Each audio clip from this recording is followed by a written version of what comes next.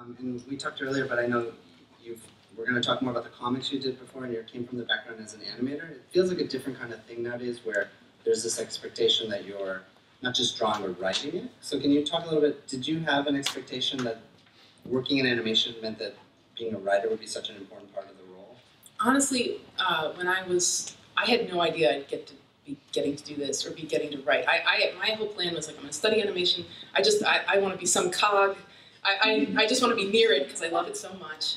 And then I'll go home and I'll do independent comics, and that's where I'm going to write, and that's where I'm going to draw. I figured that I would not be creatively fulfilled in my job, but I would have independent comics, and I would get to make a lot of stories. And I didn't actually know that the position of storyboarder or that board-driven shows existed.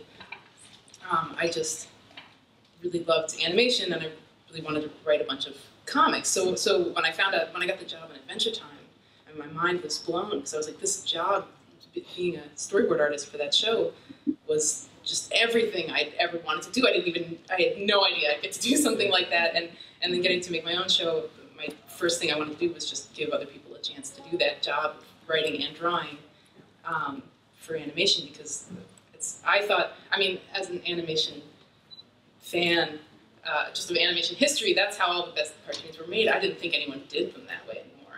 That's how they made Looney Tunes. That's how they made everything that's amazing. Yeah, artists writing. And since this is at a comics-related show at MoCCa Arts Festival, we should talk about. There's a lot of indie cartoonists working on your staff. I was looking, and a lot of these are friends of ours. There's Lamar Abrams, Katie, Hillary, Helen Jo worked on the show. Angie Wang works on the show.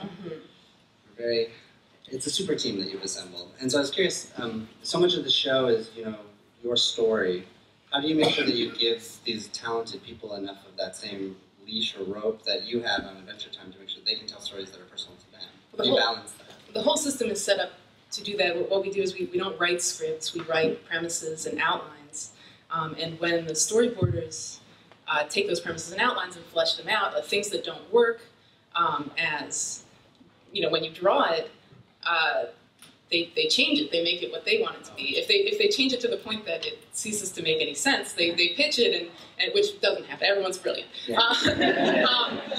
They pitch it in a room. We all pitch it in a room, and my entire team of all of those people and my writers, and we all sort of watch it down as someone pitches it, and we talk about it as a group. So nothing gets all the way to being finished without everybody seeing it and weighing in on whether or not everyone's in character and whether or not the story makes sense, and if this is setting things up for the next thing, because we all know what the next thing's going to be. Right. You guys don't. So we have to. Sometimes we'll be like, oh, well, is this really what we need to say right now? Considering 5 episodes from now, we're going to be talking about this. So we do it always together. Are you scary in those pitches, or is it a friendly environment, or do you think the writers and the storyboard artists, when they come in, are they intimidated? Is it a very critical experience, or is it like a friendly? I think it's really both. Yeah. As someone who used to board and who would do pitches, pitching is really, it's fun and it's terrifying, because it's especially if you had a plan that is not the original plan, and you're just like, this is what I really want out of this. I hope everybody's on board, but you have to sell it. You really have to perform, which for someone who's an animator and a comic artist and does not like to perform, because for a shy person, it's horrifying. And I'm sure the more you perform it, the better chance it has to actually getting carried. Yes, that's the thing. It's almost like extortion. It's like the idea you want is begging you to sell it. Begging them to extra. Yeah, the more you sell it, the more chance you have of getting it to be the story you want. So, it's an interesting. It's fun, and it's so much like, when I was on Adventure Time, we would pin the boards up on the wall, we'd have a ruler, it's like old photos of Termite Terrace. It's exactly like how people did it, almost 100 years ago. It's so...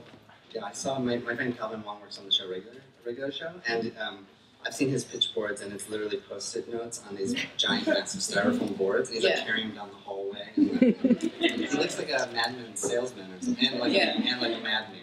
It's very, we used to pitch it on the wall, in which case the stick is a very important tool.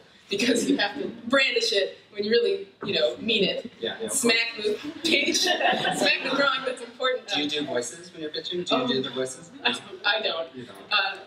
Some people can. I can't. I have two voices, which is small and nervous, and freaking out and nervous. two levels that I have. We pitch right now. We pitch like this. We'll have digital boards, so we'll go through, like really smack the keys if you really want something to have impact. Bang on the table.